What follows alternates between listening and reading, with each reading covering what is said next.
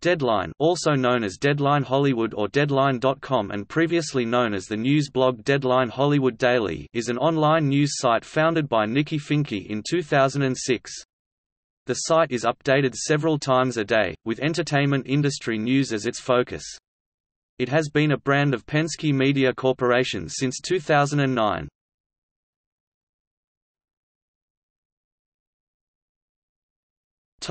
History.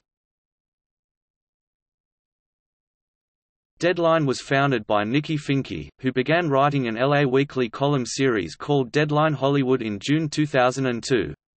She began the Deadline Hollywood Daily (DHD) blog in March 2006 as an online version of her column. She officially launched it as an entertainment trade website in 2006. The site became one of Hollywood's most followed websites by 2009. In 2009, Finke sold Deadline to Penske Media Corporation, then Mail.com Media, for a low seven-figure sum.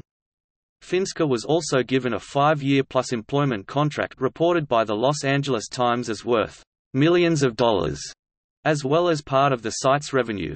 In September 2009, the URL was changed to Deadline.com and the site's name to Deadline Hollywood. The publication expanded to New York in 2010 with the hiring of Variety reporter Mike Fleming Jr. as the new Deadline New York editor, Financial Times editor Tim Adler to lead Deadline London, and Nellie Andreeva for the site's television coverage as co-editors-in-chief, TV. Finke remained the editor of Deadline Hollywood until 2013.